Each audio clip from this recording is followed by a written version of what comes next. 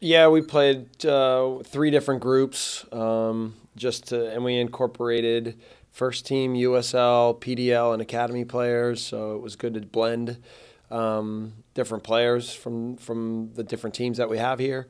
And then the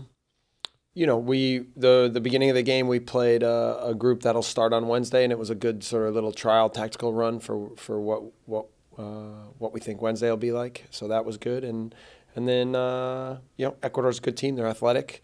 They closed down space quickly. It was a fast game. It was a good game. So it was a really good exercise for us. Was anyone held back or unable to go because of either USL earlier last week or injuries or anything? No, I think pretty much everybody that we would have. Damian Pernell wasn't quite ready yet, but everyone else participated, and it was good. Good exercise. We didn't necessarily hear if Kamar's back or the status of his injury. Do you have an update on him? Kamar is back. He's visited a couple of doctors, and he's with our doctors this morning. So I think by this afternoon we'll have a consensus as to how long and what the next steps are. I don't think it's going to be too long. No matter what winds up happening, I think it'll hopefully be around the 4-week range. Of course, once again, it's Open Cup season, and you're going to take a trip to Western New York to take on the Rhinos. What concerns you against this team, and what have you consulted with John Walnut, because he does run the USL side? Well, first of all, we think very highly of Rochester. They're the USL champions. They haven't lost at Rochester in 25 games at home. So, I think this is the worst draw we could have gotten. So we know we're in for a total battle going there. We're going to put a good team on the field.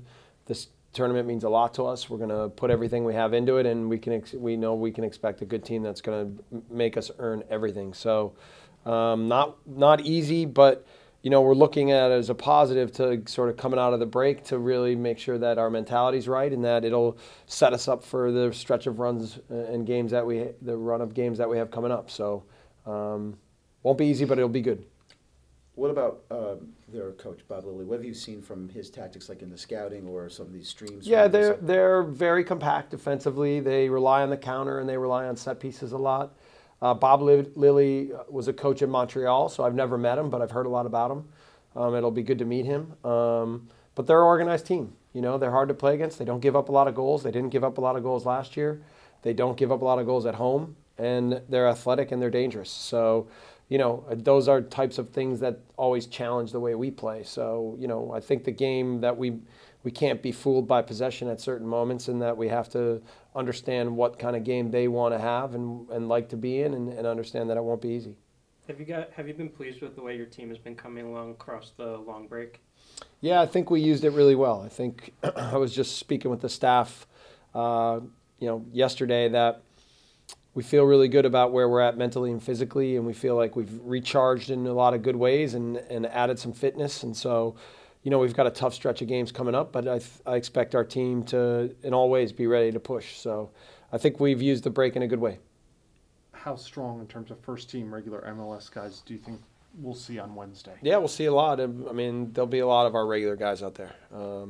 We're going to give few younger guys or a few guys who are now getting themselves going an opportunity to be in the lineup as well. But it's going to be a really good team and a lot of our regulars.